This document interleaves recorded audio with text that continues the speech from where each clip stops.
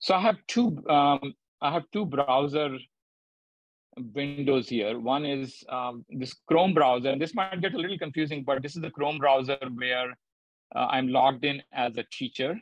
And then, as I was saying earlier on, a lot of our customers use us within an LMS. So here I'm going to do the demo of the student in a Canvas, but obviously could have, it worked the same sort of flow works with all the LMSs. So I'm logged in as a student in a Canvas, and I have a course called Demo 2022, which I was going to show to you. And there are some pre-built assignments. So, and let me just go ahead as a teacher, and that's the same course here.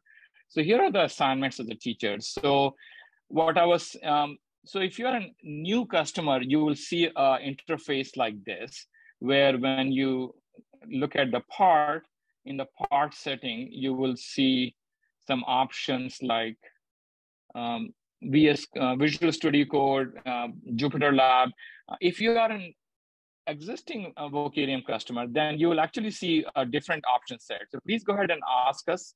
And the reason why we are doing this one, because VS Code, JupyterLab, all this is built on new platforms. So we do not want to disrupt your flow. So we just have to toggle it. We have to show you how to toggle a control at the course level so you can get on new platforms. So anyway, so right now, if you are existing customer Vocarium, you know how you create something like Vocarium assignment, then you create a part, then you specify what's the lab type, and there are some interfaces. But so let's just go ahead back as a student. And so one of the things, while I'm going to talk about JupyterLab and VS Code, but one of the, as I was saying earlier on, a couple of years ago, we were seeing most of the trend was we were being asked for how to deliver high stakes exams. What we are noticing more and more recently, that a lot of requests has been, how can I deliver labs and formative assessment in the middle of the instructional content? So for example, in case of Canvas, not just assignment, we are being asked to deliver at the part of the pages, when pages might be used for delivering instructional content. So for example, here the pages, maybe you're teaching Postgres, and then you want to integrate in the middle of it PG admin. So this is the PG admin lab in Vocarium.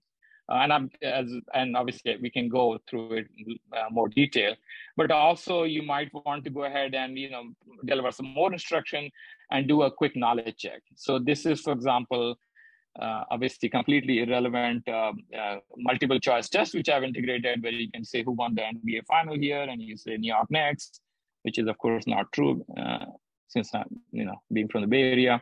So here you can submit it, and then you can get a quick assessment saying, okay, you got 0 out of 2 or whatever, right? So this is, so you can deliver instruction, maybe in a video, maybe some text, some labs, and then some knowledge check. So this is kind of a new integration that we are beginning to see more and more of. But that was integration. So here, hopefully it's saying now 2 out of 2, right? So this is integration pages. Now let's go ahead to something which is, we might be more familiar with it, which is integration as assignments. So there's for example, so let me go back to the teacher and show how this VS Code assignment is set up. So I'm going to my Chrome browser. So this VS Code assignment, I went ahead and created a part, and there are some rubrics elements called code quality and implementation.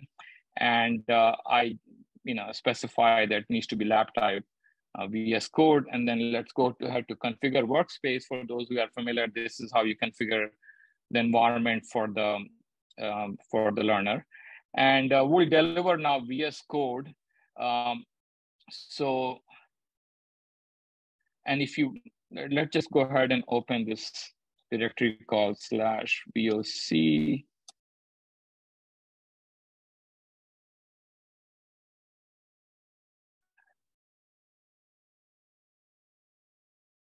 So VOC is starter code. So here you'll notice that there's a file called Fibonacci.py.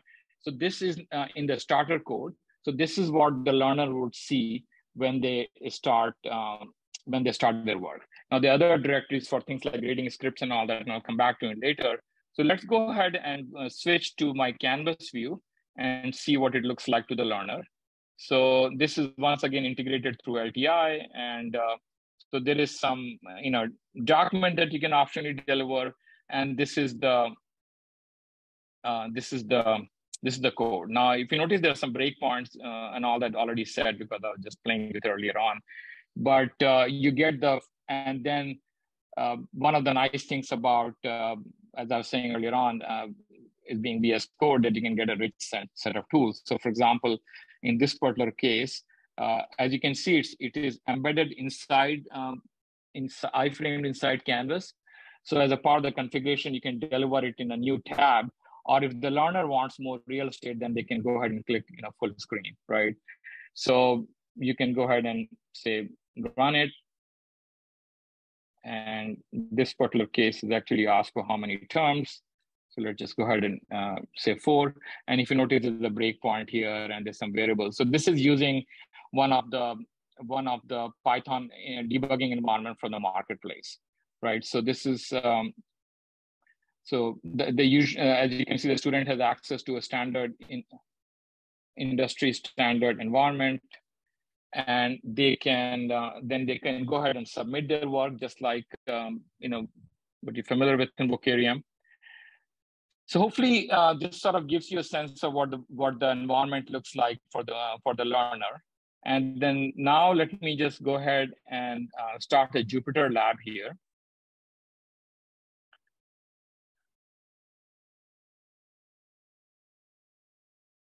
So JupyterLab, as you can see, now has a similar, it's the starter code, and then the user can once again run it. And this one deliberately does not run because it says the package is not available. Now let's go ahead and maybe at this point, and I'm going to shrink the window and you'll see why I'm doing this. So at this point, I'm going to go ahead as a teacher, and maybe a student asks you why is not running. You can actually, this is another page that we are developing called students page, where you can see the student work area. So now you're logged in as now you're seeing exactly what the student is seeing. So if you notice here, it says module not found. So let me go ahead and shrink the window here. So this is the real-time collaboration capability that we are pretty excited about it for Jupyter Notebook, right? So I can go ahead as the teacher, and I can maybe insert a cell here and say, okay, what you need to do is,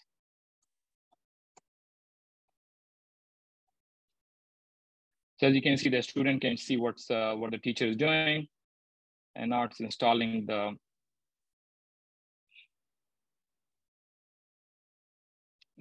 package. Now this package is being installed.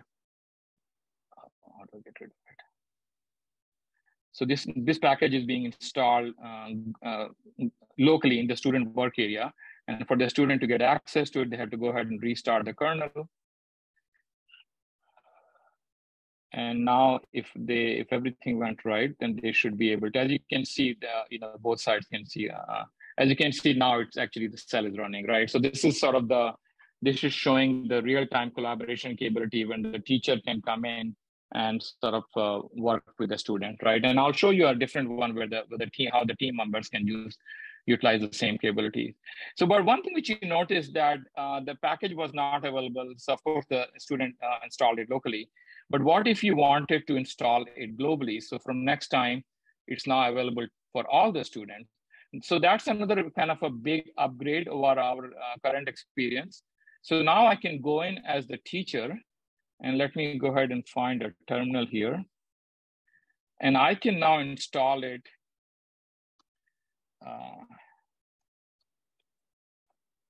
in the teacher view, this package here. Oops.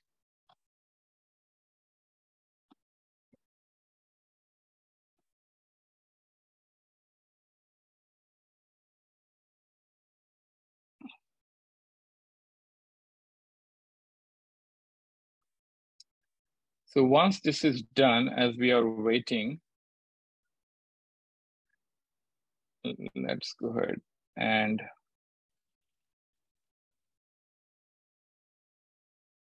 oh, sorry, I just got out of that. What I need to do now is there's an option available called save image here. So this is now going to take basically whatever you did and build an image, which you can now use for your classes. So it says image saved. Now, if I go back to the configuration option, what I should see that there's a version available called custom, whatever it is. Now I can use this. Now right now, the system is generating a name for you, but someday we'll give you the ability to specify what you want to call it. Now, if I go ahead and save the part, so from this point onwards, when the learner launches Jupyter Notebook, they will actually get the package which is installed now. So this was one of the big requests that we used to get, is just a more convenient way for you to customize, especially when it goes to package. So let's go ahead and show you the next one here. Let me just go back as a student, and just in the interest of time, now that one, if you notice, there was no auto grading. So I'm going to launch another VS Code, but this one is now configured with some auto grading solution. So this one, I think the student was supposed to create a factorial.py, a function which takes in input arguments and delivers factorial.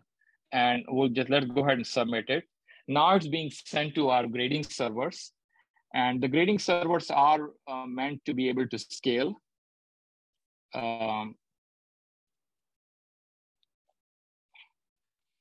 So we can launch fairly large jobs. And so here, if you notice that it's saying that that you got test 1, you got 0, and you got test 2, both 0. And test 1 failed. If you notice that it's saying actually there's a syntax error here in my code. So let me go ahead and fix the syntax error. And then I can submit it again. Hopefully I'll do better this time.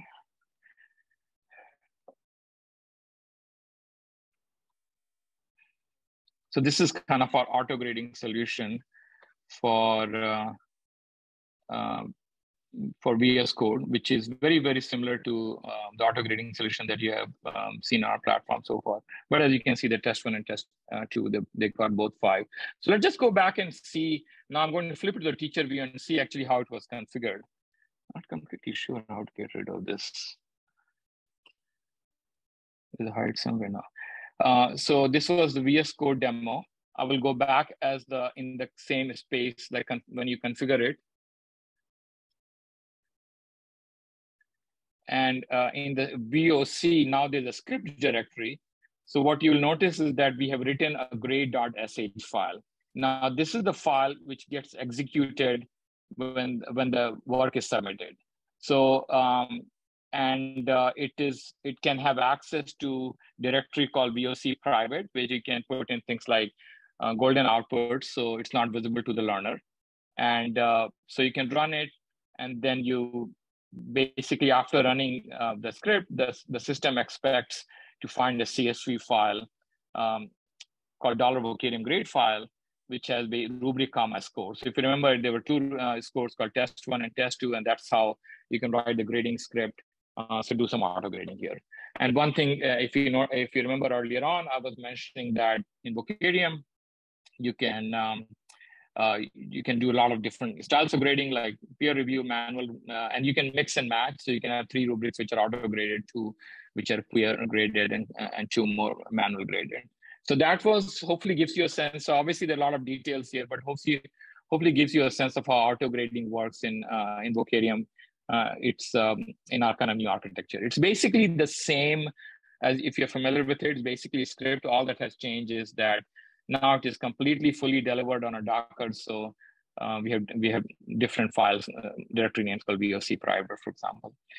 So let's go back and look at our last assignment, which I wanted to show you. This is a JupyterLab now with auto grading, but not only is auto grading, is actually also it is configured as a team project. So So I'm launching, let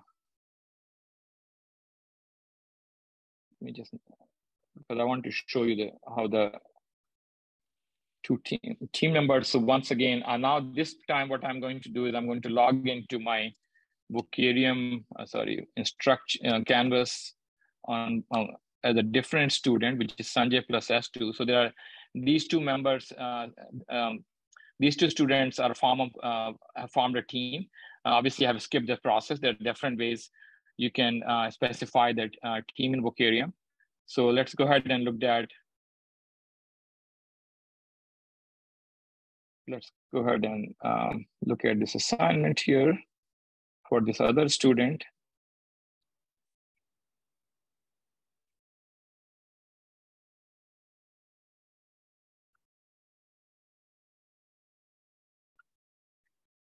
So if you notice here that, yeah, once again, it's the same. If I go ahead and let me just bring to the exercise 2 here, where is the exercise 2?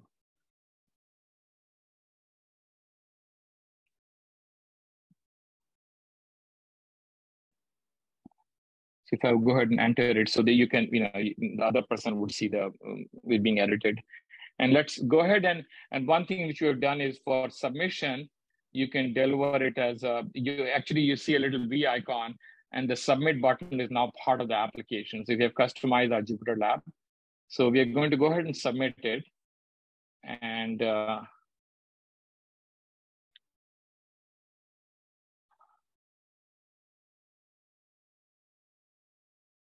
so as you can see now, the grading is running here. So since they are part of the same team, both of them should see the same result. So this particular case is set up as an MB grader. I don't think I'll get a time to show you how to set up, but as you can see, the test 1, test 2, it's someone got 2 out of 2 for a test, but I can go ahead and, like at this point, and change it, like say factorial 3 answers 5. So you'll see that if I run the grading again, it will be 0 here. So hopefully it gives you an idea about, let me just go ahead and quickly show how the team project is set up now. And so I'll go to my Sanjay plus T1. I do apologize because I'm logged in as 2 different students in the same browser window. So I think I will need to log out of it and just log back into the. And I'm doing a little bit of a shortcut here to get to my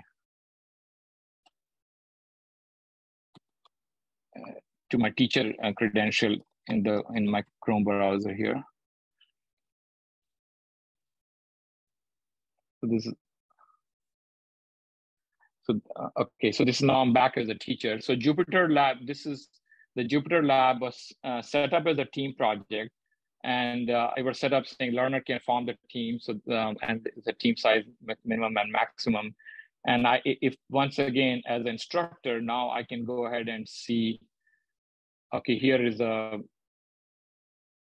So this is the page I was showing you earlier on. So here you can see someone has already formed a team, and it has 2 students here, and then you can sort of work on it. So, and you can also create. This is a separate topic, but this is something else that we have been working on. How you can upload a CSV file for teams. You can create random teams, and you can manage teams manually, as well as the student can form their own team.